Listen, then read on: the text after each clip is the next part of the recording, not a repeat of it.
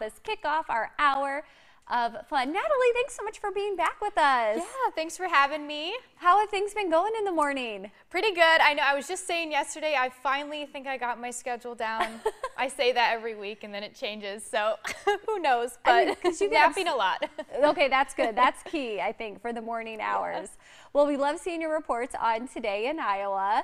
Especially loved yesterday. We saw you actually throughout the day during the news at noon because members of the WHO 13 family were ringing bells alongside the Salvation Army at 2 locations. So you were at Shields in West Des Moines, right? Yes, yep, from 12 to 2 o'clock yesterday. So how did that go? It kind of looked like a party out there. Oh my gosh, it was really fun. I was kind of expecting it to be a little, you know, dead because it was a Monday afternoon. Yeah. But everyone was in a good holiday spirit. We saw a lot of people. Everyone was so nice.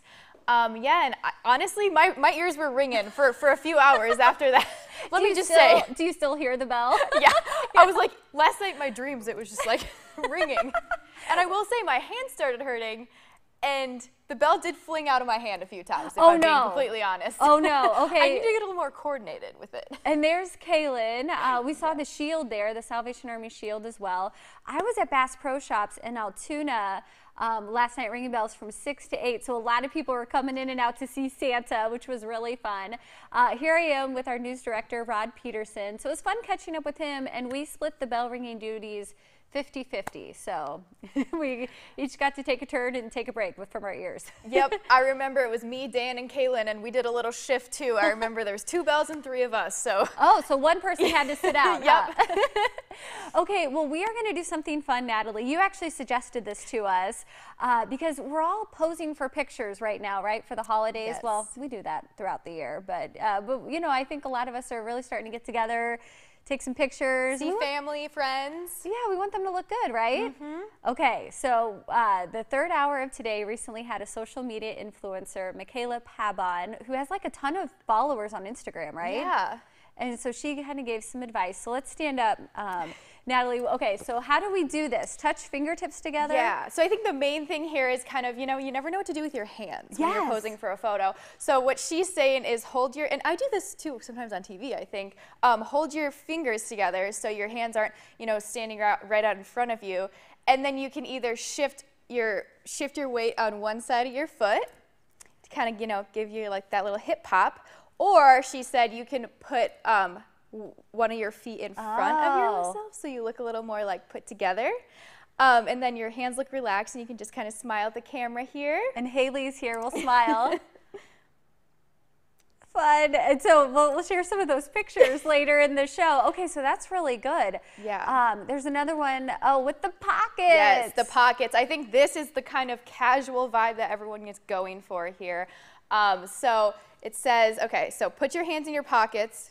I guess here, maybe these ones would be better. Oh, yeah, there you go. Yeah, these front pockets here, and then make sure your thumbs are kind of sticking out. Make sure you have a relaxed look about yourself.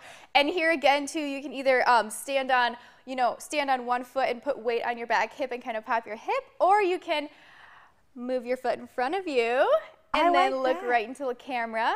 You feel like a model? I do.